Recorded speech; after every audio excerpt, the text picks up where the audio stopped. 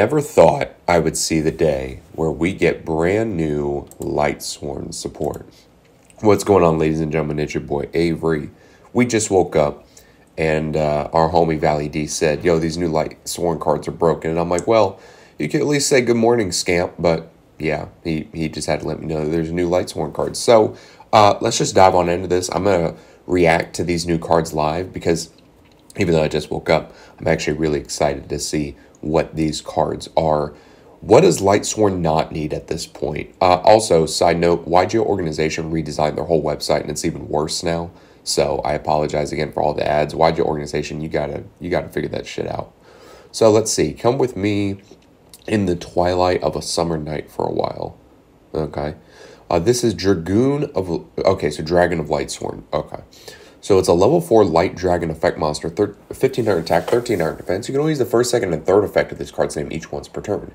If you have a LIGHTSWORN monster in your graveyard, you can special summon this card from your hand. That's hot. If this card is special summon, you can send a LIGHTSWORN card from your deck to the graveyard, except Dragon of LIGHTSWORN. What? Okay. If this card's sent to the graveyard, you can add a dragon monster with 3000 attack, 2600 defense from your deck to your hand. Jesus Christ, this adds you Judgment Dragon. Wow. Okay, so they've given the deck a way to add Judgment Dragon straight to the hand and also Foolish Burial any LIGHTSWORN card. Not monster, card. That's actually insane. So then we have a Weiss LIGHTSWORN Archfiend. Level 4 Light Fiend Tuner effect monster, 0 attack, 1700 defense. You can only use the first and second effect of this card's name each once per turn. You can place one of the LIGHTSWORN card from your hand on the top of the deck. Special summon this card from your hand, then send the top 2 cards of your deck to the graveyard. Okay. If this card's sent from the deck to the graveyard, you can target a LIGHTSWORN monster in your graveyard, except Weiss. Special summon it.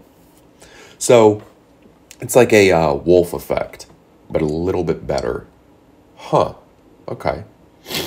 Let's see. This is Enlightenment Dragon. Whoa. Level 10 Light Dragon Fusion effect monster, 3000 attack and defense. Judgment Dragon plus Punishment Dragon. Wow, okay. So must be special summoned by banishing the above cards from your field and graveyard, one from each. Once per turn quick effect, you can pay 2000 life points, banish all other cards on the field and in the graveyards. What the fuck? What? This thing's Demise King of Armageddon on steroids. Once per turn during the end phase, send the top 4 cards of your deck to the graveyard. That's fine. If this card's destroyed by your opponent, you can add one each of your banished Judgment and Punishment Dragon to your hand. Then you could special summon both, ignoring their summoning conditions. What? Holy ball sacks. What? Yo, this card's insane. Yeah, so they've given you a reason to play Punishment Dragon out. Yo, what was Konami smoking in the dev room when they were designing these cards? These are nuts. And like the art's actually kind of BA too. I'm going to be sure to include that in the... in the thumbnail. Yo, that's broken. Minerva. Uh-oh. LIGHTSWORN Athena. We got a new Minerva. Level 8 Light Fairy Synchro Effect Monster. 2800 attack, 1800 defense. 1 tuner plus 1 or more non-tuner monster. So it's generic.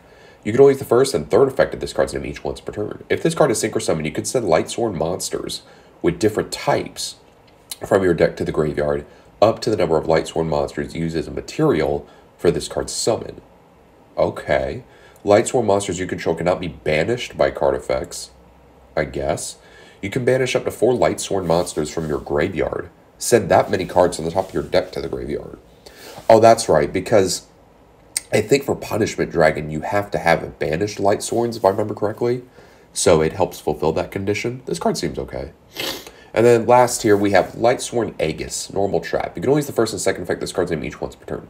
Target face-up cards your opponent controls up to the number of LIGHTSWORN monsters you control and negate their effects at the end of this turn. If this card's sent from the deck to the graveyard, you get to set it. Jesus Christ, this card's insane.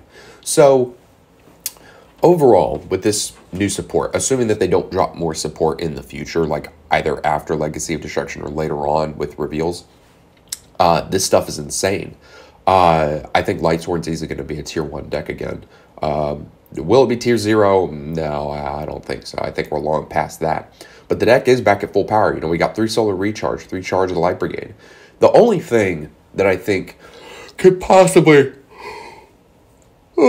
Excuse me, guys. I'm sorry. I just woke up. The only thing that makes me worried about this deck in 2023, well, once we get Legacy Destruction 2024, is you can't really play hand traps in the deck, right? Because you're milling a bunch. So they haven't given the deck like its own type of hand trap.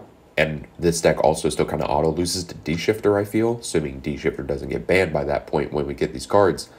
But I'm very excited for new Lightsworn support. Oh my god, this takes me back to the days of 2009. Get my butthole blown out by Charge of the Light Brigade, Judgment Dragon, and everything else. Guys, let me know what you think down in the comments below. Thank you so much for watching. I'll see you in the next video.